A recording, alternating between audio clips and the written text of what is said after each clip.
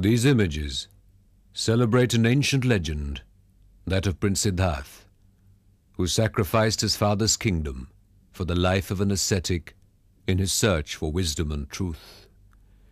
He is known as Gautam Buddha, the Enlightened One. The Buddha was born 6 centuries before Christ in the valley of the river Ganges, in the heart of India's ancient civilization.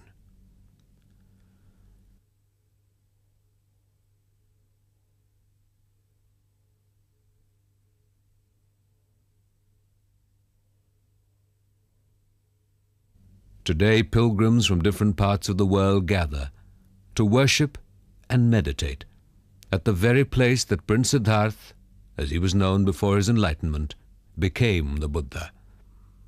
He attained decisive knowledge of the nature and cessation of human suffering. The story of the Buddha begins at Bodh Gaya, a 4-hour drive from the state capital of Patna. The landscape of modern Bihar and the eastern parts of Uttar Pradesh, 2 of the largest states in modern India, are dotted with shrines commemorating the main events of the life of the Buddha. It was here that he lived and preached 2,500 years ago. The towering pinnacle of the Mahabodhi temple, or the Temple of the Great Enlightenment, was built 1,500 years ago in honor of the Buddha at Bodh Gaya.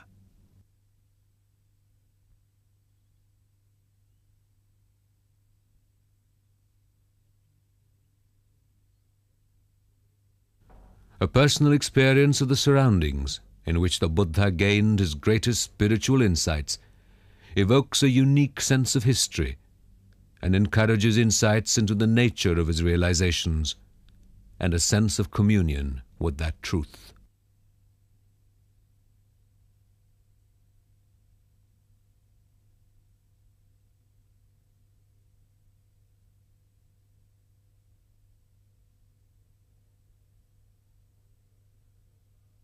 Worshippers gather here, following the traditions of their own cultures, while performing prayers and rituals that reflect the diversity of contemporary forms of the Buddhist faith and its global impact.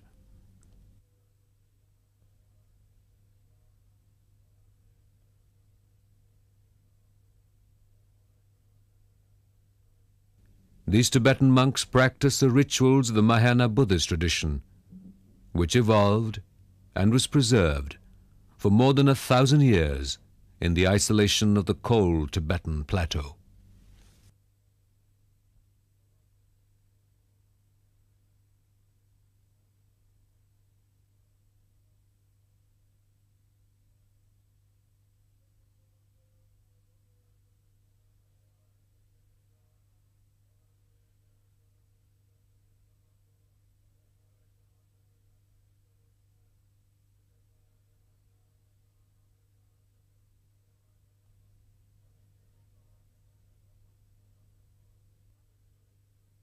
The temple stands next to the Bodhi tree, from which it derives its name. Here the Buddha sat, under this tree. He first vanquished the temptations of the evil Mara, before his mind entered deep meditation, a fathomless openness untroubled by content.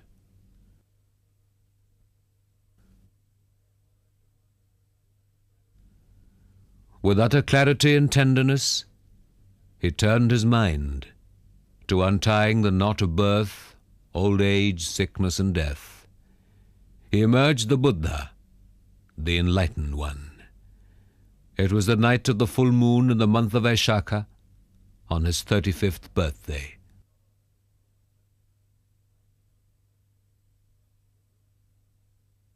It was to Sarnath, 130 miles away, that the Buddha traveled, a month later, to preach his first sermon to a group of his former companions who lived and practiced austerities in the adjoining forests.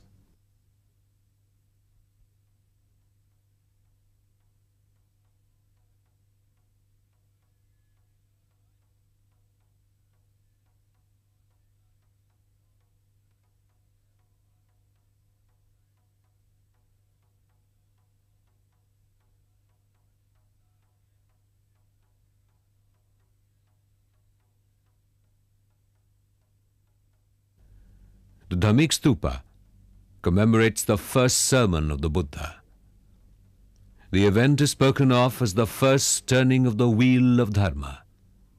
It taught the middle path, urging the rejection of both extreme hedonism and extreme asceticism. He preached the eightfold moral path and the Four Noble Truths: the truth of suffering, the origin and the cessation of suffering, and the path to the end of suffering, a path that leads to nirvana, the ineffable state of non-rebirth. For Buddhists around the world, the revelation of the truth, or dharma, by the Buddha to his disciples has another great significance. It reveals not only the wisdom of the great master, but his unlimited compassion for other creatures.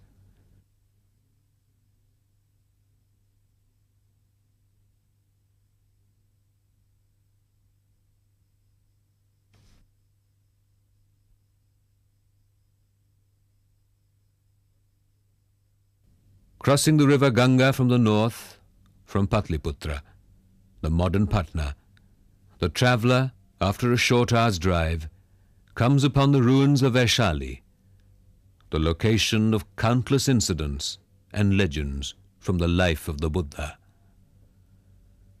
The Buddha and his followers were itinerant monks who travelled from place to place, begging for food and giving teachings in return.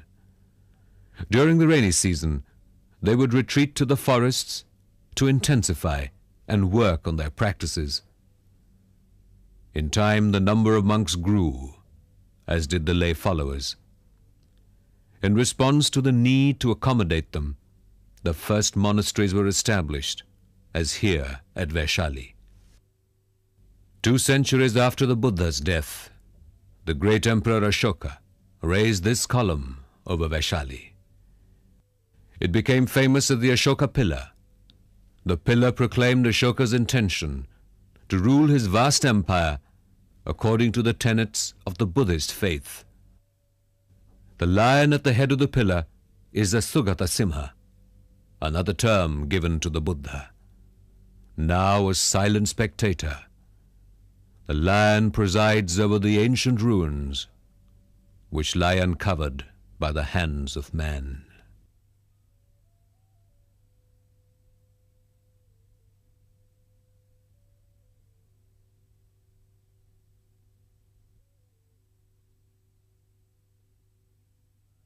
Villagers living in the environs still use this tank, where the Buddha himself used to bathe during his stay at Vaishali.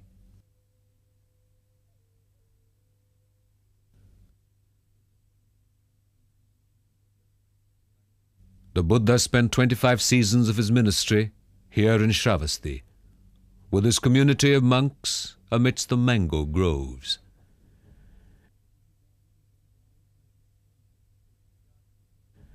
It is regarded as one of the 4 places common to the Buddhas of this world.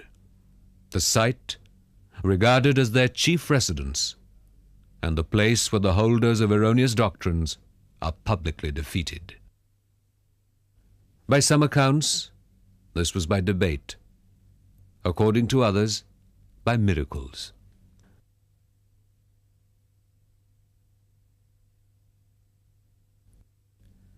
This Ananda Bodhi tree was planted by one of his principal disciples, Ananda.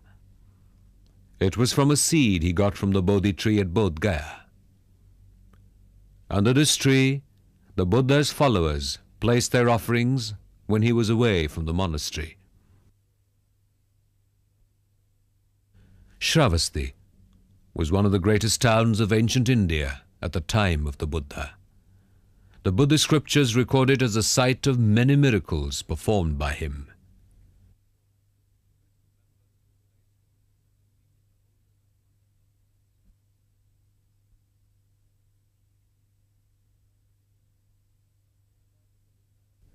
Nearby was the Vihara, or the community of nuns, with Mahaprajapati, the Buddha's stepmother. She was the first woman to be admitted into the order.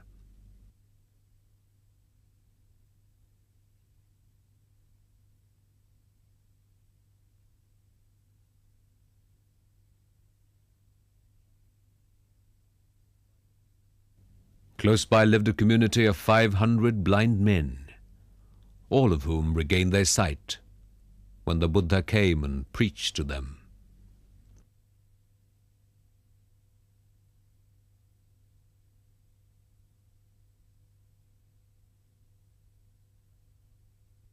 The site now holds the excavated remains of the great works of architecture, offering a glimpse of the secular and religious life of those times. It is indeed a journey back in time. Stepping into the ruins of one of the monasteries, or viharas, you seem to enter the world of the men and women who gave up home and society to lead the austere lifestyle of Buddhist monks and nuns. Rajgir marks another major site in the Buddha's itinerary, both before and after his enlightenment. Vulture's Peak, which rises majestically over the town, was one of his favorite haunts.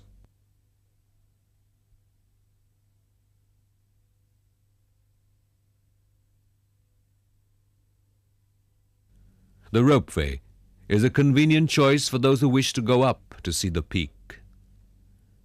A testimony to the continuing vitality of Buddhism is the many visitors who still visit the sites associated with his life, more than 2,500 years later.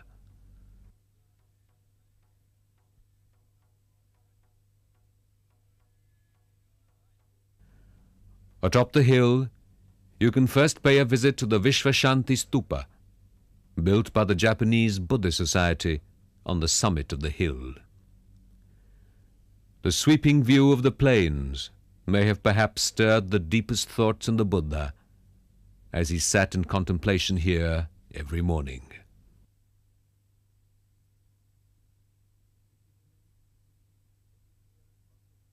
It was here at Vulture Peak, at Rajgir, that the Buddha, before a small and select group of disciples, turned the second wheel of Dharma. The Buddha's teachings and the techniques he taught for personal transformation and the training of the mind were varied. They depended on the needs and mental proclivities of his disciples. The Buddha gave his more esoteric teachings in the privacy here. It was where he taught the famous Mahayana text, the Heart Sutra. A fundamental feature of the Buddha's mature teachings was that it embodied not only the governing value of liberation, but the dominance of compassion, a concern for others.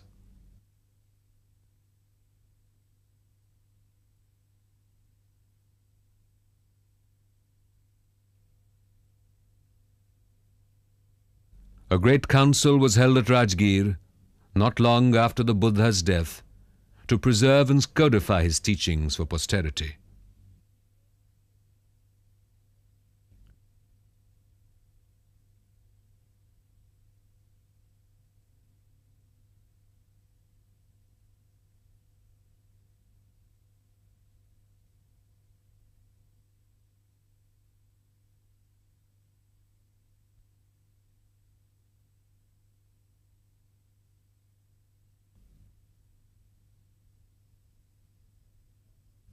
In his 79th year, the Buddha set out on his last journey. His flock had grown. The Buddha had been at pains to emphasize that he was not important, the teaching was. To his more accomplished disciples, even the teaching was not sacrosanct. What was logic and reason.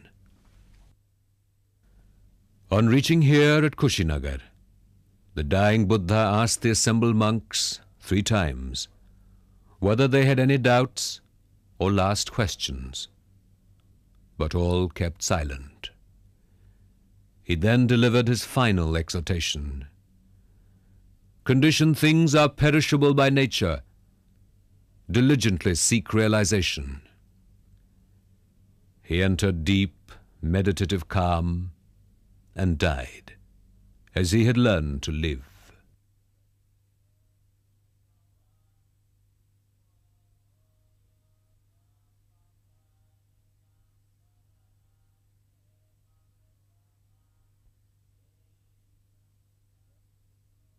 The death of a truly great man often marks the beginning rather than the end of an era in terms of the progress of the human spirit. The difference lies in whether that man lived essentially for his own glory alone, or devoted his life to the eternal principles of truth and to the happiness of all mankind.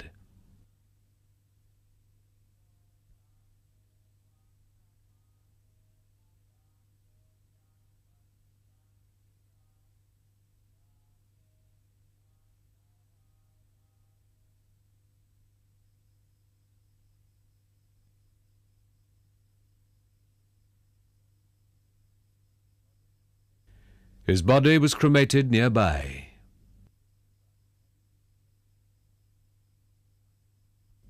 This mound marks the spot where the Buddha's mortal remains were consigned to the flames.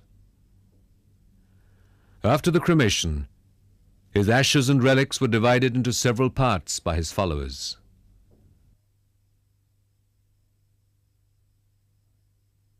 Over time, they were taken to different parts of the world, and monuments were raised everywhere over them.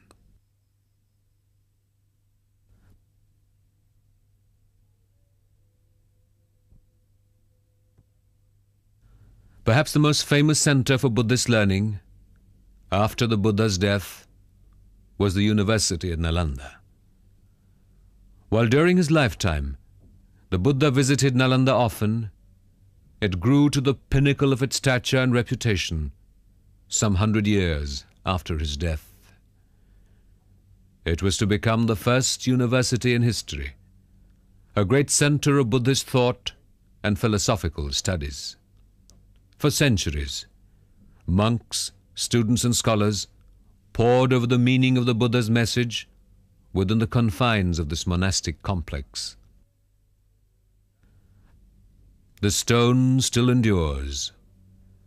As long as it stands, pilgrims and travelers will continue to be drawn to it, as they are to the life and the wisdom of the Buddha.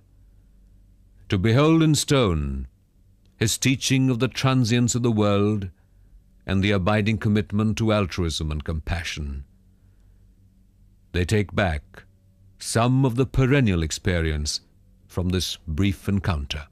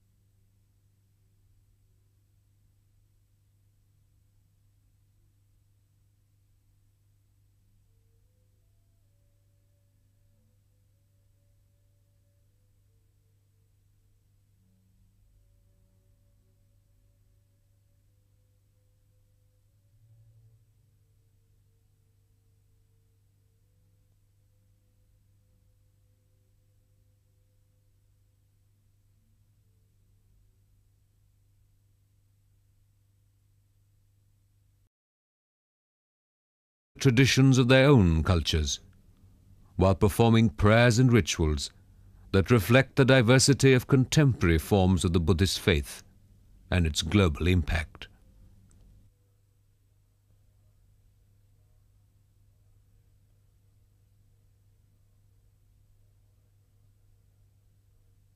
These Tibetan monks practice the rituals of the Mahayana Buddhist tradition, which evolved and was preserved for more than 1,000 years in the isolation of the cold Tibetan plateau.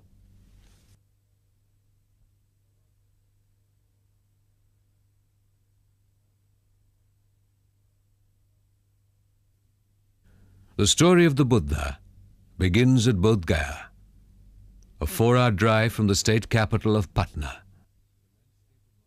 The landscape of modern Bihar and the eastern parts of Uttar Pradesh, two of the largest states in modern India, are dotted with shrines commemorating the main events of the life of the Buddha. It was here that he lived and preached 2,500 years ago. The towering pinnacle of the Mahabodhi temple, or the temple of the Great Enlightenment, was built 1,500 years ago in honor of the Buddha at Bodh Gaya, the Enlightened One. The Buddha was born 6 centuries before Christ in the valley of the river Ganges, in the heart of India's ancient civilization.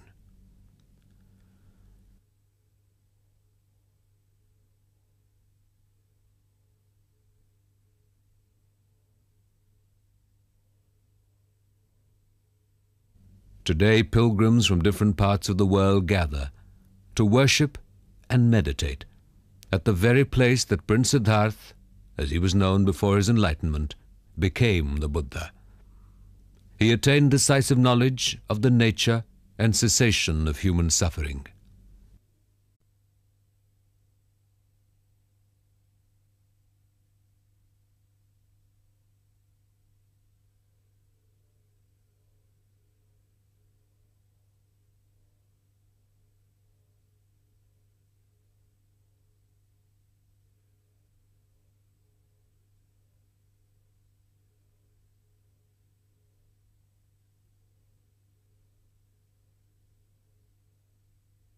These images celebrate an ancient legend, that of Prince Siddhartha, who sacrificed his father's kingdom for the life of an ascetic in his search for wisdom and truth.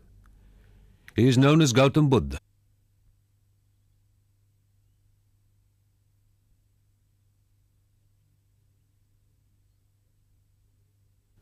A personal experience of the surroundings in which the Buddha gained his greatest spiritual insights evokes a unique sense of history and encourages insights into the nature of his realizations and a sense of communion with that truth.